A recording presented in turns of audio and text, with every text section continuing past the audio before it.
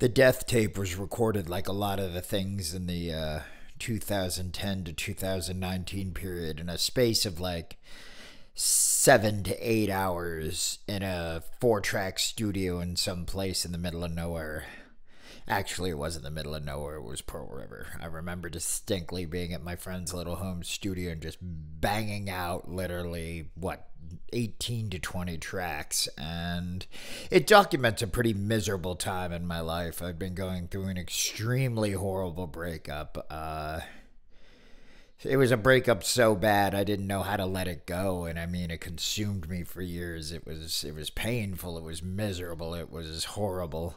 But that album was recorded stream of consciousness, so it's on the under the influence of several chemicals, like to the point of like I don't know how I'm still alive, but that record got put together so quickly. The songs were written all live. No, I don't think one song took more than 5 minutes to write. It was just attack, record, scream, no pre-written lyrics, no pre-written anything. It was just a document of exactly how I felt at the time. I wish it could have been produced a little better. I wish it had some, guitar layers and whatever, but it's literally guitar on one side, bass on the other, drums in the middle, and vocals in the middle. That's all it is. That's all you hear. No fluff, no flourish. Rotten Voice, that had a double track guitar, the outlaw weird trip country piece at the end. I'm very proud of the release, only because it's a genuine document of like my life falling apart in 2019 after this breakup, and you get to go through my head for the whole miserable thing. It's not an easily digested record. It's not listenable.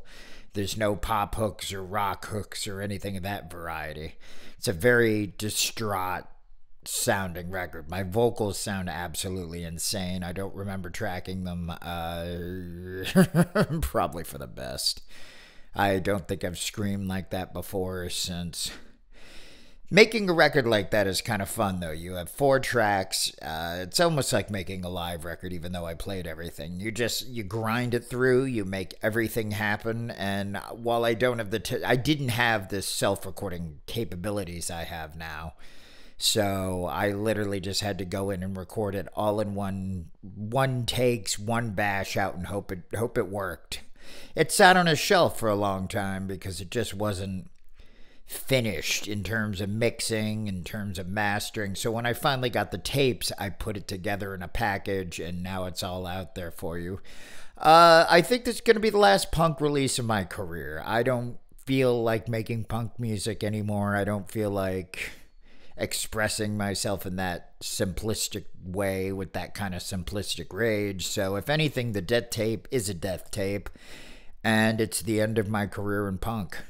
I really enjoyed some of that period, and some of it was really bad, but, with all the records coming out documenting the 2005 to 2019 punk period, quote and unquote, it's a good bookend. So, it starts with the dark half, and it ends with the death tape, and there you go. I wish I could say that it was a pleasant experience. It wasn't, but it was quite fun to work with only 4 tracks and 1 takes and see what you get. So it is what it is. I had limited time, limited funds, limited everything to get it done, but now it's finally out to the public and for you to listen to. So listen to it, buy it, whatever, man. Thanks a lot. Keep listening, and there'll be more later. Please like and subscribe.